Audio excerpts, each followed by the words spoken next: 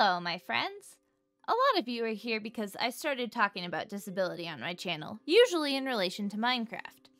One of the things that has really stood out to me about your response to those videos is that gaming really opens up a world for us that helps supplement for all of the real world that we can't access. One of the big ways gaming impacts our lives is through community, and I have been working on a project to create a cohesive community for us. Introducing Gamin Spoonies, a Discord server primarily for disabled and neurodivergent gamers, or people with other similarly limiting circumstances, to hang out and support each other. You don't have to fall into those categories to join. In fact, I think we would all love to have more people around us who aren't struggling with these things, but are there walking with us while we deal with these struggles.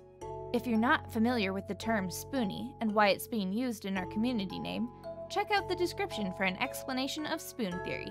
This is a 16+ server and is targeted towards a mature community while also being a space where our friends at the end of high school can find community, because believe me friends, we know how much that part of your life can suck when you're also dealing with illness or other limitations.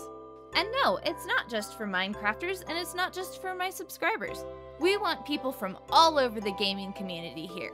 The server is divided into a few sections, including general channels, support channels, so many gaming channels, and a creator corner.